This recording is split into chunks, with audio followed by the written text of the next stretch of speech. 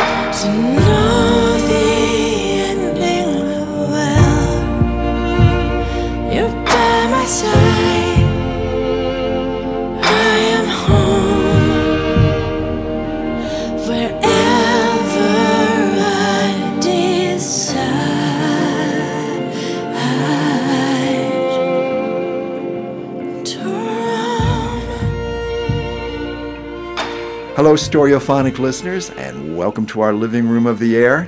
In studio, back here today with an astonishing musician, composer, orchestrator, music supervisor, artist. She is the incomparable Lili Haydn. How are you, Lili? Thank you so much. I'm great. How are you? So I'm doing very well and so glad to have you here today. So great to be here. Thank you.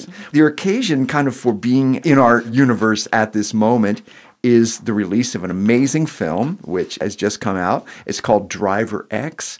And to kind of encapsulate it, it's a 50-something gentleman who's going through some changes in his life, and he is now driving for a Uber-type organization. And it's really based on the story of the man who wrote and directed it, correct? Yeah, Henry Burial, a wonderful director. This is the second film of his that I've scored. And this one was fun because I also got to write songs for it. And I saw Henry go through these changes. He was waiting for financing to come through on another film, and it fell through for the 10th time. And his wife said, "You gotta pull your weight." So he started driving, and it turned into a movie. And then I pulled in my dear friend Marvin Etzioni, who is with us in spirit. Yeah. And it's so interesting because, as you indicated, you scored the film. You got to be a songwriter for the film. You are an artist that we hear. And you also music supervise, so you introduce us to some new voices as well. Yeah. And that's rare because those functions are not usually that unified. I'm not used to music supervising, but naturally I have a lot of friends with great music. And so it's really fun in the capacity of film composer, if you see, there's a need for a song here, and it's not something that I can write. Or I know somebody who already does that really well. So I just pulled in some friends, and it was really fun. And especially Marvin, whose voice is, timeless. His songs are just so great. And when he watched the movie, he really identified with it because the main character owns a record store as a music aficionado. Yes. And then with the advent of Spotify and streaming, his record store goes bust. And he has to face the music, so to speak. And Marvin really related to it, felt it was, he really leaned into it. I am Driver X. So he brought his songs, and he became great friends with Henry as well. So together we put the whole soundtrack together. And the way we kind of complemented each other was a new level of our collaboration. We had collaborated on 2 of my other records as songwriters. And actually, he and my father, my dad was David Jove, who created New Wave Theater and the seminal punk TV show that preceded MTV. So Marvin's band back in the 80s had been on New Wave Theater. Right, the film, right. So. Yeah, that's interesting. I saw clips of that. I remember that was very groundbreaking. It was hosted by Peter Ivers. Yeah. And it looked and acted like nothing else on television at that period of time. So that's an interesting kind of through line that you have. We noticed that Marvin utilized a couple of songs that he had pre-existent. Oh, no, they were all pre-existing. Yes, but I know Bob Dylan I knew from Marvin Country and a couple of the others that I knew. So that's really cool that worked for him. But let's talk about you since you're here. There's 2 versions of a song that we have on the record. It's called I'm Here. Every time that I make a note about your playing, I was looking at this. I think gorgeous is the word that comes up. I just love the way that you play and sing so much. It's so gorgeous. Thank you so much. Thank you. I'm a violinist for those of you who don't know me. Who can't see. And singer. Exactly. So we get to hear that. But I'm Here, your version, which is just, as I said, gorgeous. And then a version by Danny Peck. Yeah. And I thought that was interesting. Yeah. So the end of the movie is Henry really leaves it unresolved, and I think that's one of the kind of bravest things that he does in this film.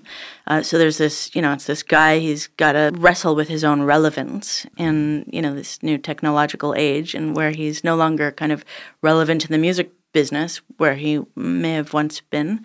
And now he's driving and he's interfacing head-on with, millennials and the world in a way that he really never did before. And he's having problems at home. I sort of likened this as a modern-day Odyssey where all of his rides are like the different kind of islands that Odysseus goes to, where he really finds himself through the adventures.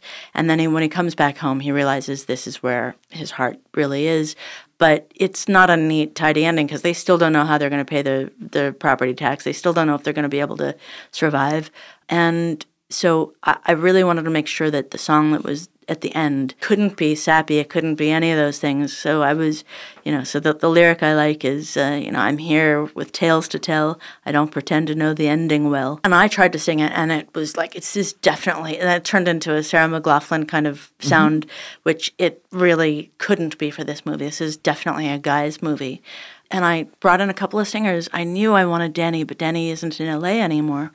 And Danny Peck is an iconic, brilliant singer, and he's as great as Bruce Springsteen. He could have been, should have been, and still is. He's still writing songs and making great, great music, and he'll be back in LA soon.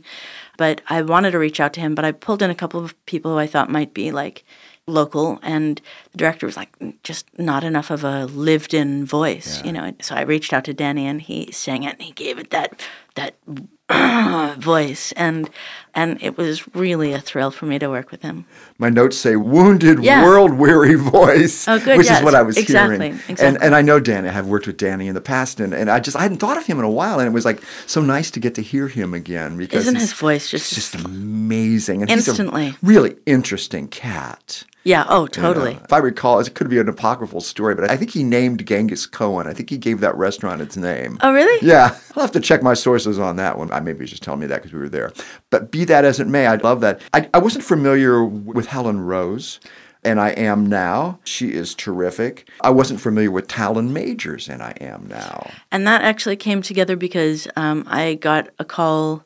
Jeffrey Jampool, who manages the Doors catalog, recommended me to this young artist, Talon Majors. She was making her first EP, and she hired me to play on her thing, and I liked the music, and I knew that we needed a song for this one scene. And I just thought, I think Talon's song would be great for this. So I pulled her in. She's actually probably the most social media relevant artist on this thing. She's got like 50,000 Instagram followers or something. There is a song called Gimme Some. Oh, yeah. Which sounds completely different than the other songs. Well, that is a collaboration. That was actually, truth be told, was written for another film called Stuck, which is another indie film that my friend Stuart, I'm blanking on his last name, wrote and directed. And he needed to replace a Fergie song. And so I started listening to the power stations, and I bribed my now husband into coming to the studio and doing his best rapper voice. And then I called in my great friend Vivek Madala, who's a wonderful film composer, and has recently won an Emmy and is nominated for a second, I think, or maybe one for his work on Tom and Jerry. The three of us got together and made this song, and then I played it for Henry, the director of Driver X. The scene was basically like his first night driving, and this was meant to kind of imitate a real life scene where when he first started driving, he had these millennials in the back seat, and it was as if he didn't exist, and they just wanted to listen to their own music. They listened to their own music, and they put on a song by The Weeknd, I Want to Make Your Pussy Rain Often. And it was so hilarious to him. And he said, can you make Gimme Some even more like vulgar, just as vulgar as possible? And so he was like, I'm allowed to use whatever words I want. Okay, so he's like, fuck it, suck it, touch it, love it. So he put it up on the big, real high-tech studio. He pulled down a screen with the lyrics, and it was a PowerPoint with fuck it, suck it, touch it, love it.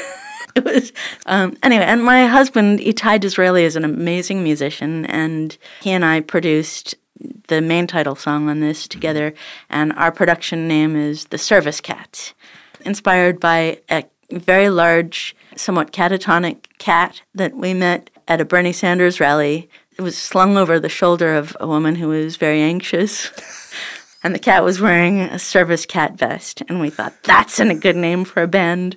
So anyway, we're called The Service Cats, and we produced several of these songs together, and that's Gimme Some. You can't invent these stories, you're just telling them. I love it.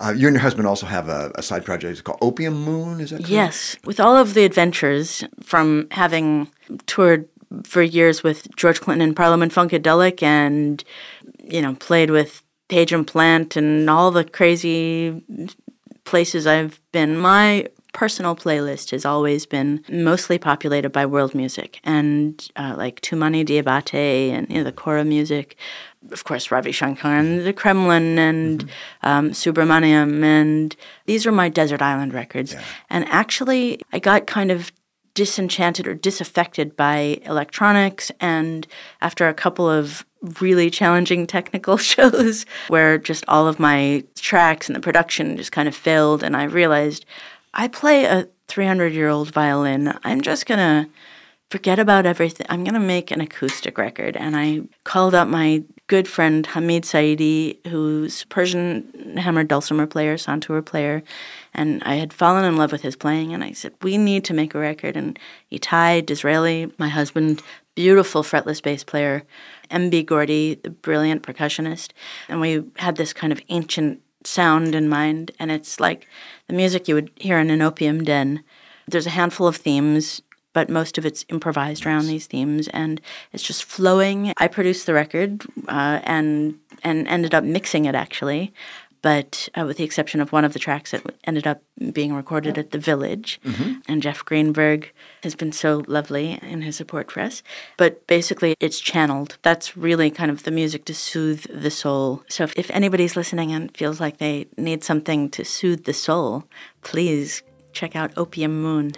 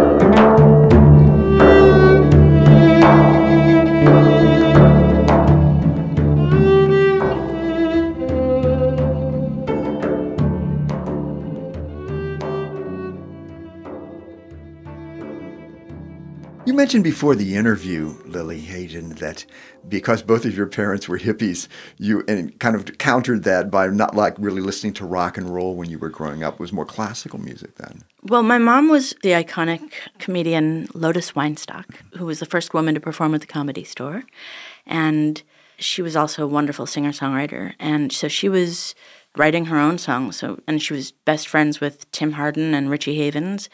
And so with the exception of a handful of her friends, she was really just writing her own music. I wasn't really exposed to that much pop music. My dad wasn't really in the picture. He was running from the law, and he was the first person to mass produce LSD and turned the Beatles on and the Rolling Stones on. He was also known as the Acid King, yes. David Jove. But so my mom was doing her thing, and I was being trained in classical music on the violin, and I loved it so much.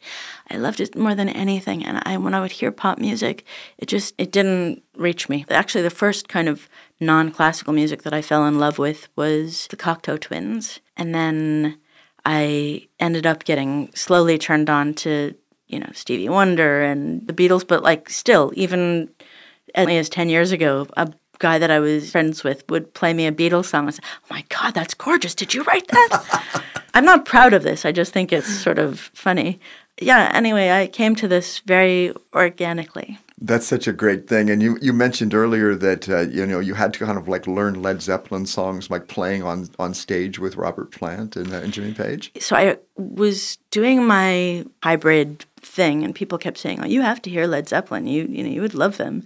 And I'm a little bit dyslexic, and somebody invited me to a Def Leppard concert, and I went there thinking, "Oh, that's Led Zeppelin," and I, with all due respect, hated it so much that I cried. I couldn't get out fast enough. And then when I finally did hear it, I was like, "Oh, they're great." And then some friends were opening for them, and they invited me down to San Diego to hear them open for Led Zeppelin. I took a train by myself and went and just ended up getting to meet Jimmy and Robert. I invited them to my show at the Viper Room. Somehow they came with the entire entourage, and afterwards they told me really nice things and said, "Don't be afraid to take risks. Don't be afraid to just just completely change it up." And that was great advice. And I said, "Well, how about, can I sit in? Can I sit in at the Forum?" And I didn't know that they don't let people sit in. That's not something they do. But somehow they let me sit in, and they said, "Well, you know Kashmir, right?" And I said, "Oh, well, of course." And of course I didn't. I just loved what I had heard on stage. And then a couple of years later, I got to open for them on their last U.S. tour, the whole thing. And I discovered how amazingly funky and brilliant they were. We would listen to their records in the van when we were touring. Really mind-blowing. And what was so great was, as a sideman, I toured with Tony opening for Janet Jackson. And that was a great tour, but, a lot of that was tracks. And there was nothing left to chance, really. Whereas Jimmy and Robert, every night they did a different set, and they changed it up, and it was really taking risks. And it was kind of mind-blowing to see 20,000 people a night in the palm of their hands, and really just everybody kind of experiencing the unknown together. I mean, and of course the very, very well-known, but really taking risks inside of that.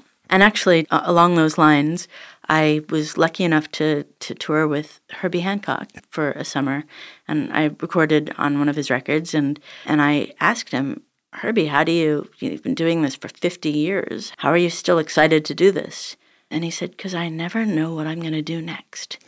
I don't know what I'm going to play next." And it really was a reminder that this is the only way to really survive this, is to really open oneself up to the unknown. And I think that's actually, that's an aphorism that's applicable to spirituality and every single aspect of life. Unless you're discovering the unknown, a marriage will get old, a career will get old, your faith will get old, and it'll become dogma. And I try to live like that.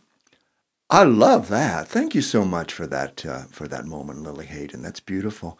It seems almost antithetical sometimes to the film music process, where, especially with major films, things are tested many times, and they're tested under different circumstances, etc. With this film, with Driver X, because it had budgetary concerns, it didn't have a big budget to get done. It was done. Actually, I'll just, with the, I don't know if, I think it's public knowledge, but their entire budget all in was $134,000. Wow. So it requires a lot of creativity to make that happen. Let me give a little shout out to the producer of Driver X, Mark Stolaroff, who actually has a film school called No Budget Film School. It can be done. It's interesting to see. Back to your point of things having to be exact and tested. Yeah, I mean, this film went through a lot of changes. But even in the testing process, though, the core of it is keeping one's emotional innocence so that you're watching a film and you're watching a scene and doesn't make you feel something. And my test as I wasn't really trained as a film composer except sort of under the tutelage of big film composers for whom I've been recording, like Hans Zimmer and Harry Gregson Williams and Marco Beltrami. Hans's advice was basically fall in love with your star and to do whatever you can to make your star shine. And I take that to mean exactly what he said, but also what I do is I watch a scene without music and I see what I feel. I try to feel into my body and I feel that in my chest and my throat and my gut a little bit and I feel this. And then I watch it with the music and if I feel more of what the director wants me to feel, then I know I've done the right thing. And if I feel less, with the music in, then I know the music is extraneous or the wrong thing or it's too much and I start stripping away. But it's really kind of like I kind of give myself that emotional litmus test.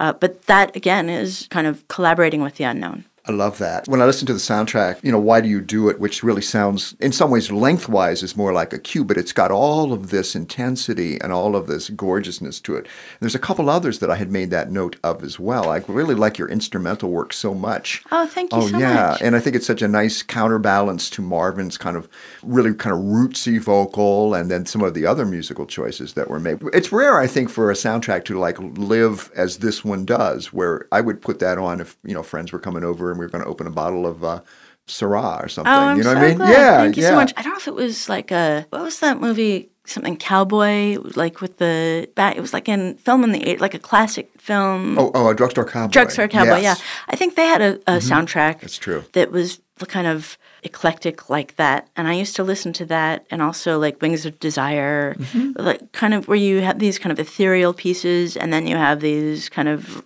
bluesy pieces and it feels like a nicely curated playlist but for your candlelit whiskey or something. When it came together like that with Marvin, it was really kind of this happy accident. But I listened to the Blue Jacket. I made notes about Texting a Lie. I made notes about, and then that G word. I keep going, gorgeous strings. Oh, thank There's you. something you're doing which is really, really, effective. With the simplicity of tone. So what I realize as I study more scores is that simplicity really is key. Then there's the animation world, and of course that's not simple, but it's really space, and it's kind of like picking your themes, sticking with them, not having too many. My mom used to quote Oliver Wendell Holmes, who said, "For the simplicity that precedes complexity, I wouldn't give a nickel. For the simplicity that comes after complexity, I'd give my life." I came from classical music, so I started scoring, and I would kind of write a different melody for every scene, And if there was temp music, I'd try to do my best to do a better version of what was in the temp. And then it was kind of like I'd have, 50 pieces of music that were all great but had very little to do with each other. And I would have to then go backtracking. And now I realize a handful of really one or two melodies and then kind of iterations of it really are what you need so that you have a cohesive sound of the movie. And not all scores have a lot of melody, and for a long time, melody really has not been in vogue, but I hear it's coming back, and that's good for me because that's really where I come from. Miriam Cutler has been our guest, and Pinar Toprick has been our guest. Both of whom are good friends and Wonderful composers. Remember, Miriam said that when they first had the Women Composer Organization, she said their first meeting, they could have met in a Prius, But she said now there's hundreds of women that are scoring films and scoring to great effect. And that's a beautiful thing to see that inclusiveness now that we get. It took a while. We've tripled. We've gone from 1% to maybe 2.5% of the box office films. My hope is that it filters through really organically and that it has staying power, because right now it's kind of in vogue to have a woman composer on your roster. But what I've noticed is that this wave of awareness about inclusion writers and all that, when people are making decisions about who to take a chance on, well, this is an unknown composer. We can afford to have somebody who's not a box office hit already. Mostly those opportunities have gone to men. And so now I'm hopeful that, maybe a woman will have a chance to get in the door there, and I'd like to be one of them. Good. Let's talk a little bit about your instrument. And you're carrying an instrument with you today because you're on your way to a gig. Yeah. When I think about the use of violin within the popular music idiom, I remember first hearing it back in the 60s, Scarlet Rivera with Bob Dylan, just different times that the violin has come in and out of our consciousness in terms of, with a rock idiom. And It's a Beautiful Day, David Yes, there you LaFlame. go. I know that because I was asked to play on a remake. The very first session I ever did was for a remake of It's a Beautiful Day, and I ended up getting to meet David LaFlame. He was very nice to me. Ain't Like It Used to Be. Ominous, low voice. It sounds almost like Tuvan throat singing. Right, yeah. And so world percussion, yeah. That's Itai, my husband, Itai Disraeli, member of the Service Cats. Yes. So for this score, the main character is this music aficionado, and in the first scene, you hear him talk about how Led Zeppelin 4 was the guiding light of his life, and he didn't even know music like that could be made, and he just all he knew is he fell in love with it, and he wanted to pass that love of music along to the next generation, and that was really his kind of spiritual imperative. So I thought, well, let's do a score that's sort of influenced by Zeppelin. We did this. I hired the drummer from David Gilmour's band, Stevie D, and I brought in Steve Postel, a great guitar player and composer, and who's played with everybody, including and Jackson Browne, and Itai on bass, and Itai's played with a lot of people also, but he's just a great musician, and we kind of did this rock score, and it ended up being over the top for to me it was great. But Henry they were still discovering the movie. And when he realized he needed to have it be a little bit darker and a little bit more melancholy, he sent me some music that was moving him, and it inspired Ain't Like It Used to Be. And really, it's kind of like it's written for the main character. I mean, really, times are changing. He's no longer relevant. All he wants is, he's not getting the love he deserves, he wants. And and it's really simple. He just wants to be loved, and he wants to be relevant, and he's still trying. So that's really where this comes from.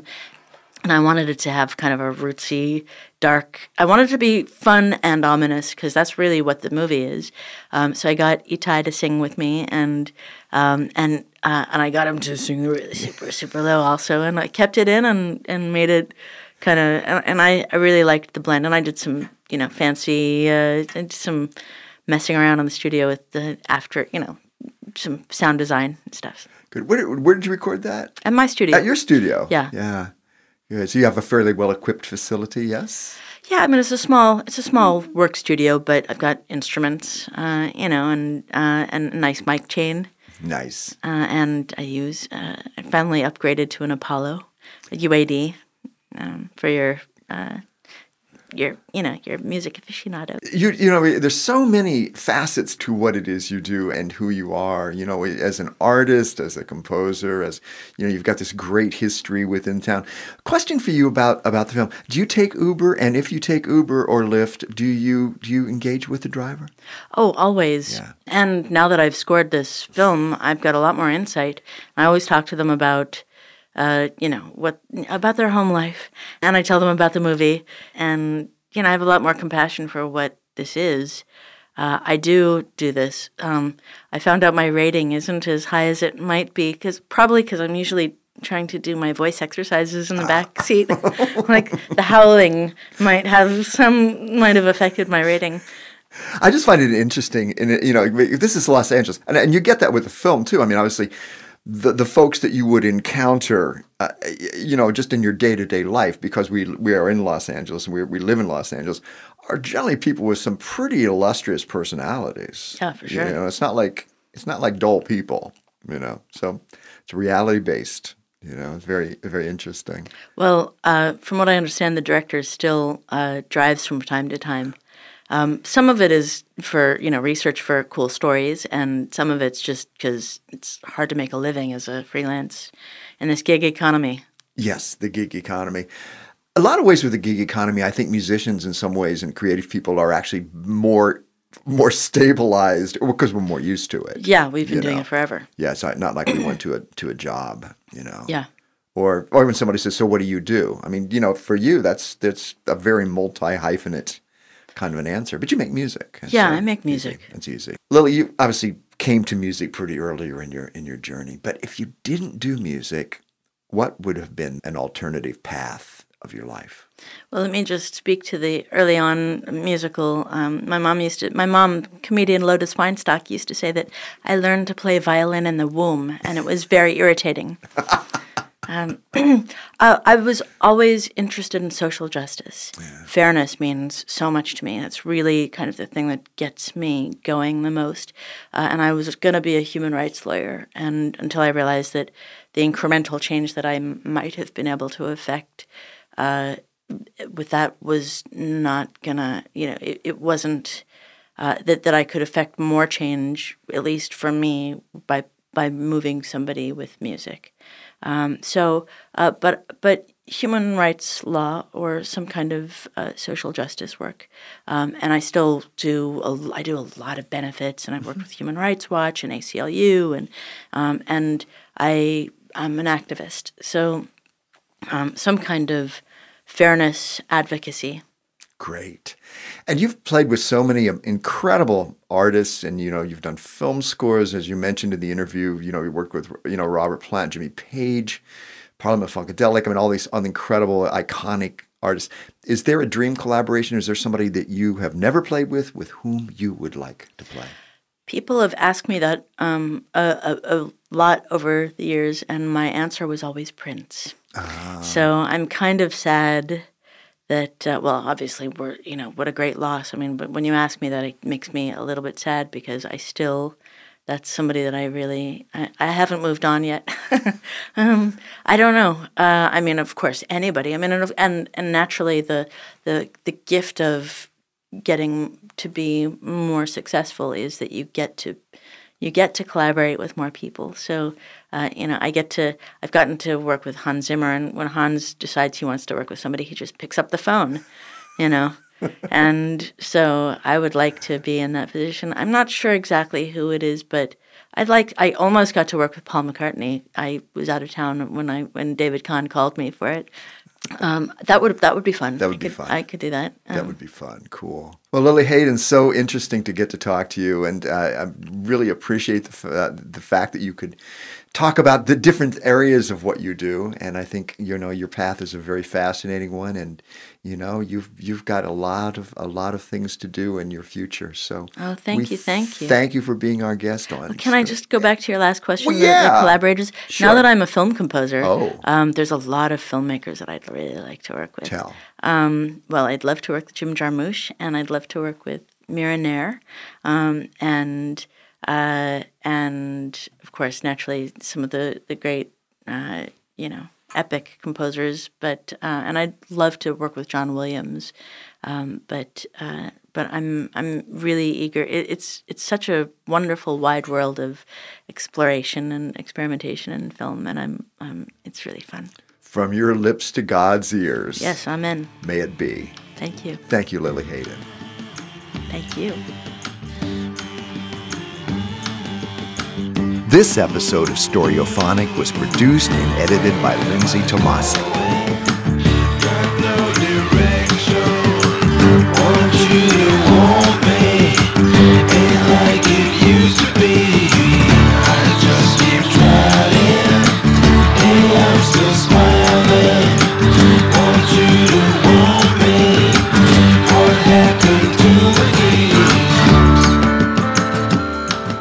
Music in this podcast by Lili Haydn, Martin Etzioni, and Opium Moon is used by permission.